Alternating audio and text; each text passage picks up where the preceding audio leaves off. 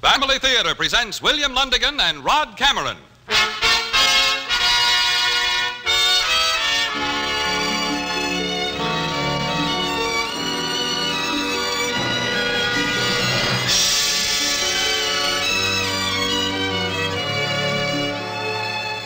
From Hollywood, the Mutual Network, in cooperation with Family Theater, presents Rod Cameron in The Black Tulip.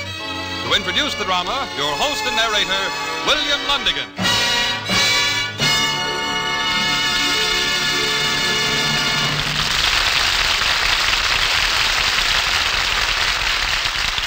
Thank you, Gene Baker. Family Theater's only purpose is to bring to everyone's attention a practice that must become an important part of our lives if we are to win peace for ourselves, peace for our families, and peace for the world. Family Theater urges you to pray. Pray together as a family.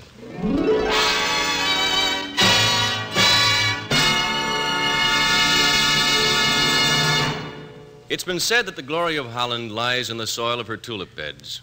Tulips dot her countryside. Tulips abound in her marketplaces. And legend tells us that a certain tulip once acted as a symbol of freedom for the people of the Netherlands. Yes, just as a rattlesnake with 13 rattles was an early symbol for the American colonies, and just as the French rallied to the stirring music of the Marseillaise, so the people of Holland at one time in their history looked to the sign of a tulip, completely black in color. Rod Cameron stars tonight as the young tulip grower Cornelius van Baerle in the remarkable legend of the Black Tulip.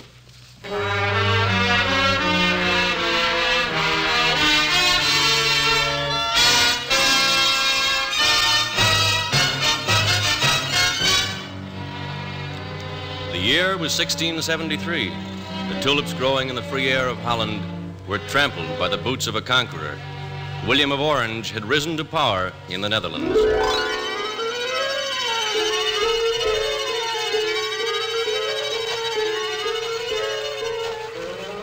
Late in that year, at the stealthy approach of night on the plains just outside the town of Dorth, two men make their way toward a phantom object, a windmill, lonely, abandoned, its arms moving restlessly to be free of its heavy bonds of mist and fog. The spot is well suited, Cornelius. Still, through this fog, I can see no signal from the mill. Look closely, Uncle. Does nothing about its appearance strike you as strange? Yes, its arms. Yes. The arms of a windmill normally turn with the wind, do they not? But in this case, a crank inside the mill operated by two men changes their direction. And provides you with a signal. And a password as well. Here we are.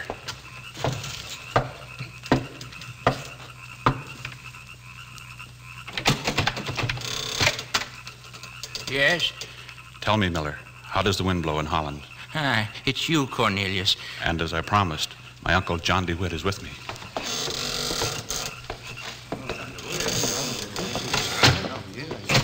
You see, he is no legend, my friends, but a man of flesh and blood like ourselves. And like yourselves, anxious to change the direction of the wind in Holland. It blows cold for us now, but we must endure it for a time. Are we to hide our heads like ostriches in the soil of our tulip beds? Wait! Listen to my uncle's words. At my own command, men like yourselves, poorly armed, hopelessly outnumbered, have fought and died in the streets of other cities, slaughtered like animals. And in all conscience, I cannot give such an order here in Dorth. We have weapons. Our swords and pikes are no match for the muskets of the English. Cornelius is right. I am going to France to negotiate for arms for the underground. If we obtain them, fair stands the wind for freedom.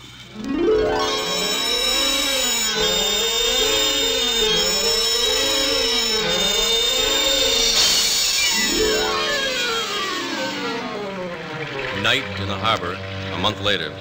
A small fishing craft draws noiselessly to the side of a vessel at anchor and receives a passenger from her deck. Uncle, what news do you bring from France? Bad news, Cornelius. I failed. The arms are available, but money is needed. A great deal of money to purchase them. Then Holland must hack her way to freedom after all with pike and sword. Well, perhaps we will find a way.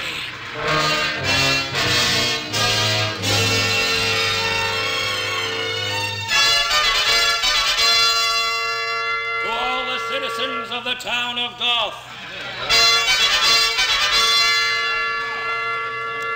known that in this year of grace, 1673... Friend Cornelius, where are you bound for? Had you not better stay and listen to the edict? I'll get no planning done that way. By now, William of Orange words these edicts in his sleep. Well, I'd listen to this one if I were you, friend Cornelius. It seems to concern the planting of tulips. Yes, you're right. Of Master Henrik Menstuysen, President of the Horticultural Society of Amsterdam, to announce the awarding of a prize of 100,000 florins. Of 100,000 florins to the person who succeeds in growing a tulip entirely black in color. It has long been the hope of Holland to produce a black tulip, a task that has presented 100,000 florins. That's a great deal of money, is it not, friend Cornelius? Yes, a great deal of money. How 100,000 florins could increase a man's enjoyment of life. What a pity the task is one incapable of being accomplished. I, who have devoted a lifetime to tulips, can assure you... Friend Cornelius, what is your hurry? Cornelius! But what if it were possible to grow a black tulip? What if it were? What if it were?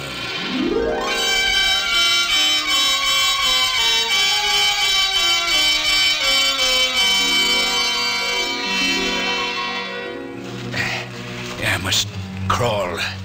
Silhouette against the moon would give me away. Will it have bloomed tonight? I have waited many months to know. There it is. Not black, but a darker shade than the darkest brown, which means the bulbs he's working with now, when planted, will produce a black tulip.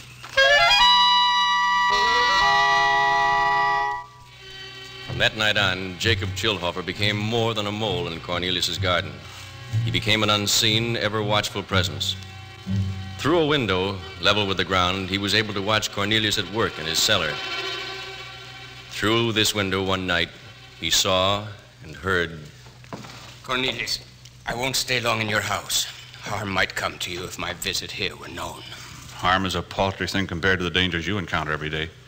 Besides, there's something down here I want to show you. Here are the means to buy the arms we need. What? 3 tulip bulbs? Oh, come now, Cornelius. But, Uncle, these are the bulbs of a black tulip. In Amsterdam, a prize of 100,000 florins will be given to any man who can... Who accomplishes the impossible. Yes, Uncle, the impossible.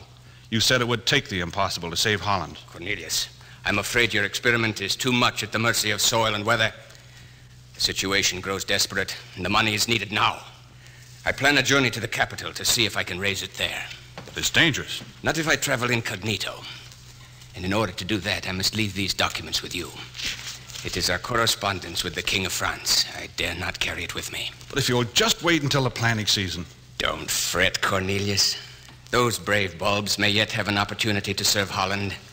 Meanwhile, these documents will keep them from rolling around inside the drawer.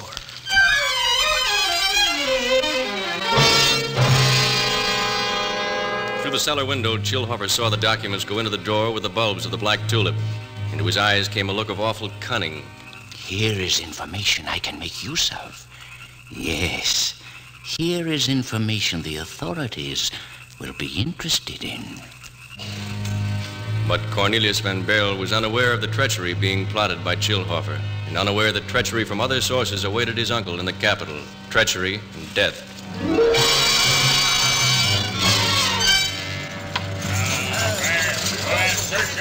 The soldiers are coming closer.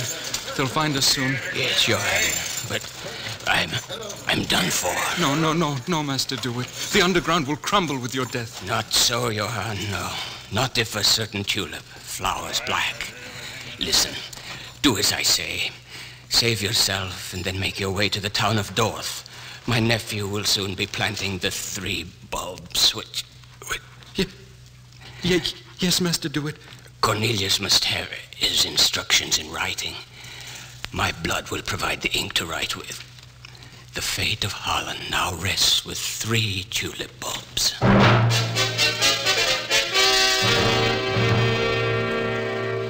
fate at the same time was conspiring against the bulbs of the Black Tulip. Chilhofer, determined to get possession of them, made use of his information concerning the documents left with Cornelius. Master Cornelius! Johann! A troop of soldiers is heading here. Soldiers coming here? Yes, you must hurry. Must be the bulbs they're after. I have a message from your uncle on this piece of paper. It contains a piece of paper. Give it to me quickly. I'll wrap the bulbs in it. Here.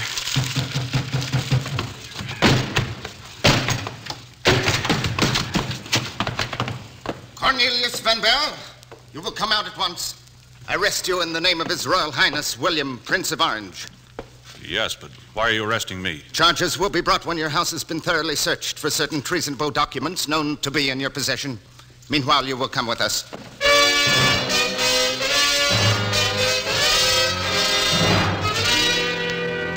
Cornelius paced anxiously in his cell, and he watched the pale beam of a lantern draw nearer and nearer till it shone through the wicket in his cell door. He heard a voice that was hardly more than a whisper speak. How does the wind blow in Holland? What? Who's there? Who are you? My name is Rosa. My father is the jailer here. Where did you hear called those words? Cornelius. It was over a year ago that I heard them for the first time. One day while I was walking, I went into a deserted windmill. I was about to leave when I heard voices. I grew frightened and hid. I hid all evening and watched and listened. And told no one of what you saw or what you heard? Had I done that, harm would have come to you and to the underground. Often have I seen you since. Often have I wanted to ask to help. Perhaps now I hear my father coming. Rosa, you can't help. Wrapped in this piece of paper are 3 tulip bulbs. Hide them for me. I cannot explain their importance now. I'll keep them for you. And now I must go. It would not do for my father to know we have this secret. But then he would never let me come to see you again. Now to search the prisoner, come on. Over here. What's this? My pipe, I believe. And this is my pouch of tobacco. Oh. You will let me keep them, won't you? They'll hardly be needed as evidence at my trial. Trial? That's a good one. Trial. Political prisoners don't need sentencing. There's only one sentence for them. Yours will come from the capital one of these days, and they'll take you there to carry it out. Carry it out? Yes, because more often than not, the sentence is death.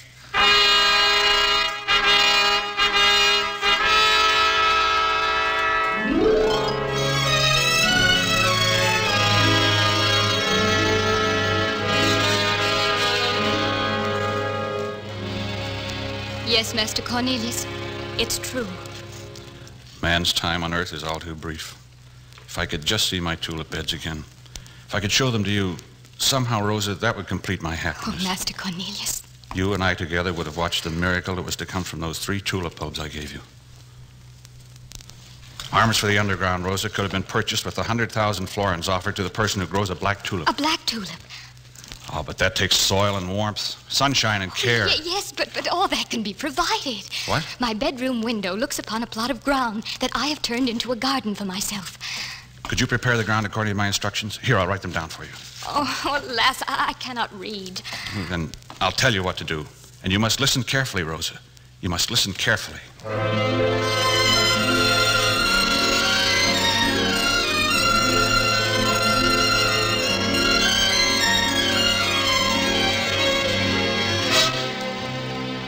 Rosa, what has happened? It was tonight you were going to plant the bulbs. I could not. My movements were observed by a man who nightly fills my father's glass, making himself a welcome visitor. Tonight, when I had gone into my garden to plant the bulbs, I was about to take them from the pouch. Who's there? Who's there? Father, is it you? No, it is I, Rosa. But pray continue with your work. Being a tulip grower myself, I thought I might benefit from watching. Oh, sir, I know nothing about the growing of tulips. And what could make you believe I'm preparing the ground for tulips, I cannot imagine. A mere notion. Forgive my intrusion. Yes, forget that I troubled. He left the garden then, but I could feel his eyes in the darkness watching me. So I went through the motions of planting the tulip bulbs. Then I went to my room, and watching him from the window, I saw him steal from his hiding place. He fell upon his knees in the fresh earth, digging into the ground with his hands. Oh, Cornelius, who can he be? I don't know who he is, but he must be after the bulbs of the black tulip. Oh, what are we to do? Oh, if we only had time to plan. One of those bulbs must go into the ground at once. Rosa, select one tomorrow night. Bring it here to my cell, along with some leaf mold and a sharp tool.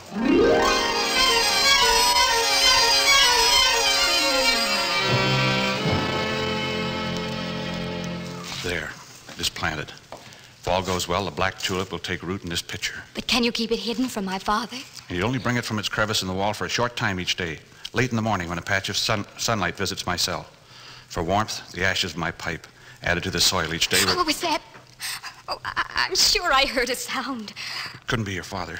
One can always hear him a long way off. No, it wasn't my father. But it may have been someone else.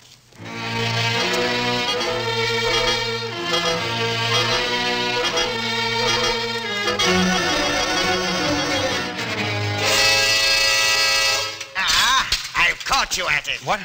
Stay where you are. We'll have a look in that pitcher if you don't mind. I do mind. Then I'll take it. Be careful! Don't trample there. Now, whatever it was, it isn't anymore. Your secret's dust and rubble now, Van Bell.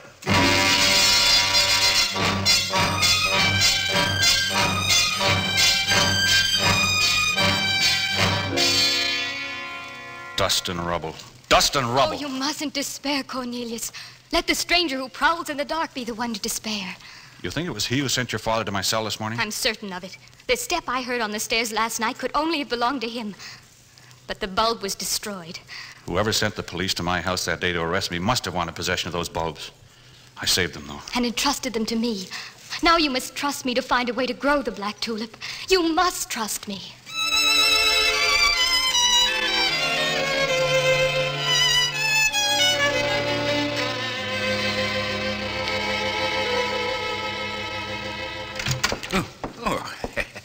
Good day, Mistress Rosa. Were you just passing by my door on your way to see my father? Or have you been waiting here? Well, in either case, am I not equally rewarded, Mistress Rosa? Seeing you? I notice you always lock your door on leaving your room. A habit, nothing more. One would suppose you guard some treasure behind that door. It can't be a hidden treasure, for surely, Mistress Rosa, the sunlight must look upon it.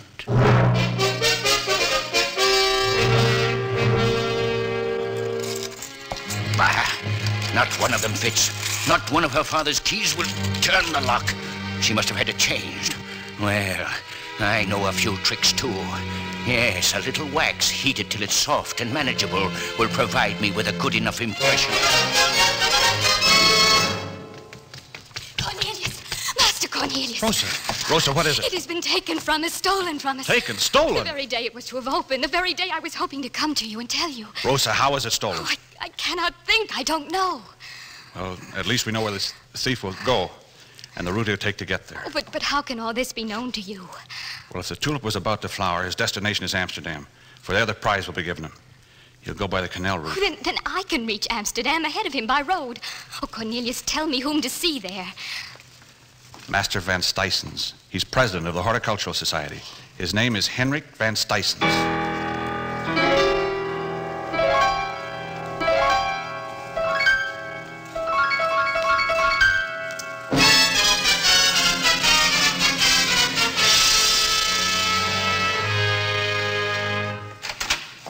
Master Van Stuyssens, there's a young lady to see you. Your worship, I come to see you about the black tulip. Indeed? Can news have reached the streets so soon? I've only just completed my report on the black tulip. Report? Oh, then you've seen it. Yes, it sat here on my desk not half an hour ago. Then I'm too late.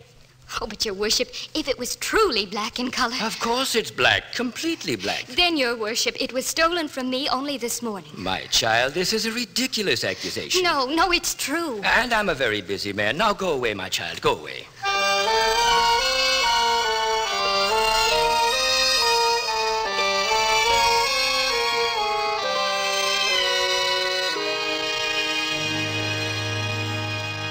This young girl is quite obviously mad. Can nothing be done about her? Our deepest apologies, Master Chiloffer. But you must listen to me. My child, you may not intend a wrong. You may even be in the grip of a delusion. I am telling you the truth. Then tell us this. Observe how quickly she will display her pitiful ignorance. Tell us how the bulbs of the black tulip were produced. By what process? You know there is but one person in the world that can tell you that. He is a prisoner waiting to be executed. Perhaps you do know the process by which the bulbs were produced. But can you produce one of them now for us to see? The first bulb was a failure, yes. The second produced the black tulip. And the third bulb, Master Chillhofer. There was no third bulb. You lie. But the third bulb is here. Here, wrapped in this piece of paper. The same paper, your lordship, in which the other two were wrapped when Cornelius gave them to me to keep for him. You expect us to believe such a... Whatever that is, it's no ordinary bulb. Let me see it, my child. It might be of interest to have it analyzed, But what accounts for the bloodstains on this piece of paper? Bloodstains? Oh, I believe it's only writing, sir. Only writing, yes, but someone's blood provided the ink to... My child, are you aware of what this paper contains? I cannot read, sir. I only knew it contained the bulbs of the black tulip. It couldn't have. I tell you it couldn't have. I'm inclined to think it may have. Winstead, I want you to keep your eye on Master Chillhofer. Use force, if necessary, to keep him here in Amsterdam. What? And you and I, my child, will go at once to the town of Dorth, and the black tulip goes with us.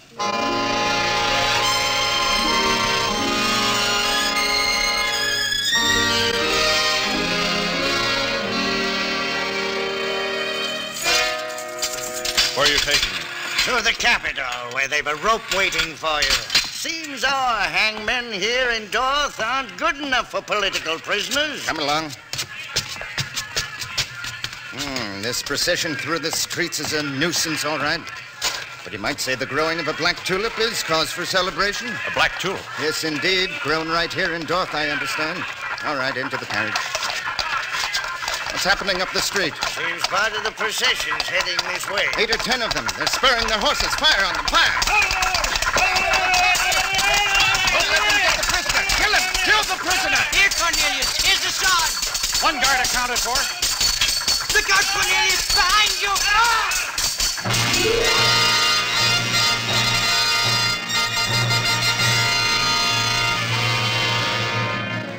Cornelius fell beside the carriage. His friends overpowered the guards and, carrying the wounded Cornelius in their coach, raced from the city, heading toward a windmill on the plains whose great arms were moving against the wind. Quickly, he's lost a lot of blood. Place him over here. Lift it gently. Cornelius! Oh, he's been wounded. Rosa. The black tulip. The black tulip. Oh, it is safe, Cornelius. And will flourish forever in the hearts of the people. Cornelius, this is Master Van Stuysen's. I have but little time to tell him. Oh, don't try to talk. He knows, Cornelius. It was the paper you had used to wrap the 3 bulbs in. On it was a message from your uncle. Message? Read it to him. Cornelius, if your tulip flowers black, your 3 brave bulbs may yet save Holland. Your uncle, John DeWitt. Now, at last, the wind stands fair for Holland. Cornelius. Oh, no. Come, a hard fight lies ahead of us. Oh, there was so much you wanted to do for Holland.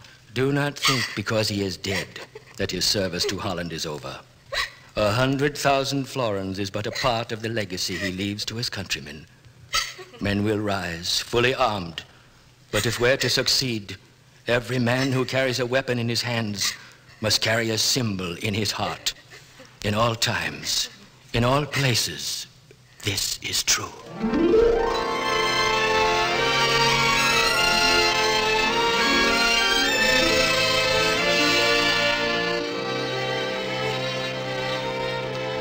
And so the black tulip served as a symbol for the people of Holland, but its secret died with Cornelius.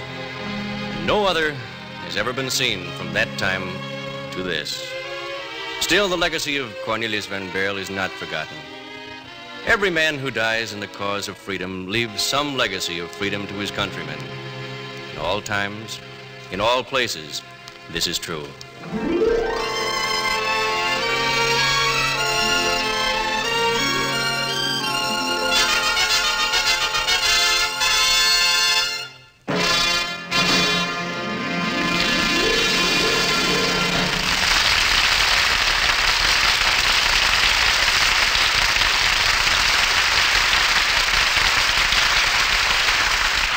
This is William Lundigan. I'd like to recall a rather interesting fact to your attention. It's this. There's a very definite connection between courage and prayer. I don't mean crazy courage, cockiness, bragging, or just boldness, but a never-doubting, deep-down courage, the kind that comes from somewhere beyond our mortal vision. The courage born of a man's faith and trust in God. We all know we're not ashamed to say a prayer together when we're really in trouble, but doesn't it seem to you that we wouldn't get into so many tight spots if we asked God for his help a little sooner? God means more to all of us than our differences mean to each of us. Together and with him, we are given a strength to face our problems and a power to overcome them. That's one reason why a family that prays together stays together. More things are wrought by prayer than this world dreams of.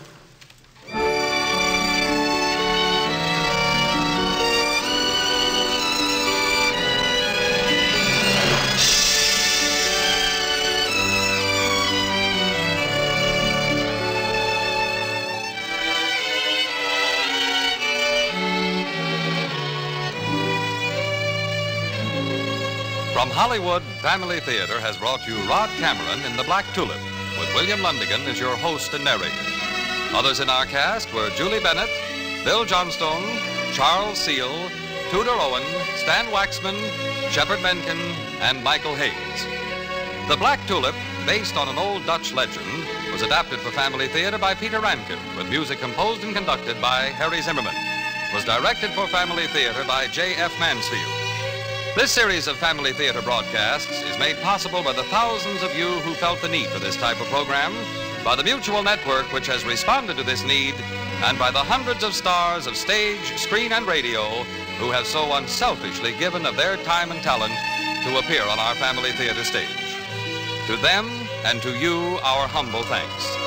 This is Gene Baker expressing the wish of Family Theater that the blessing of God may be upon you and your home, and inviting you to join us next week at this time when Family Theater will present Vanessa Brown, Richard Denning, and Regis Toomey in Lochinvar. Join us, won't you?